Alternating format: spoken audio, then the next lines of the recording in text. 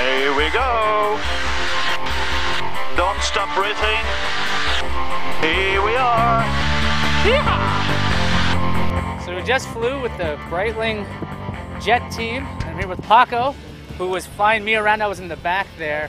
And, you know, when we're really close, about 10 feet from each other, right? 10 feet? Yeah, we're about 10 feet from each other, that's right. Okay. We're enduring between 4 and 5 Gs, which is 4 to 5 times the gravity of forces. Now, when we're really close together, you know, there's a lot of news about self-driving cars. They have like LiDAR and radar and cameras for anti-collision.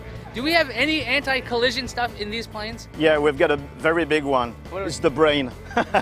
It's just you in there? Yeah. So everyone else is just looking at their instruments? Yeah, it's your skills, your eyes, your detection of how far are you. It's just thanks to our experience, we can manage to fly so close. There's also a lot of talk about virtual reality these days. Do you think anyone can actually replicate what we just went through in there? Because it seems like with all the G-forces that we're feeling, it seems like it's not easily created again. Yeah, we did once with 360 cameras that we get on the plane, and after you just had to get the virtual Google, you know, the mask, and you could turn the head on the right, on the left, and you can see all the different planes. Yeah. But you cannot feel really the sensation of G's even during a loop, unless maybe you wear a flight suit. That's the flight suit we wear during the flight, and in fact it prevents the blood from going down when you take G's. For example, at 5 G's, your weight is 5 times your normal weight.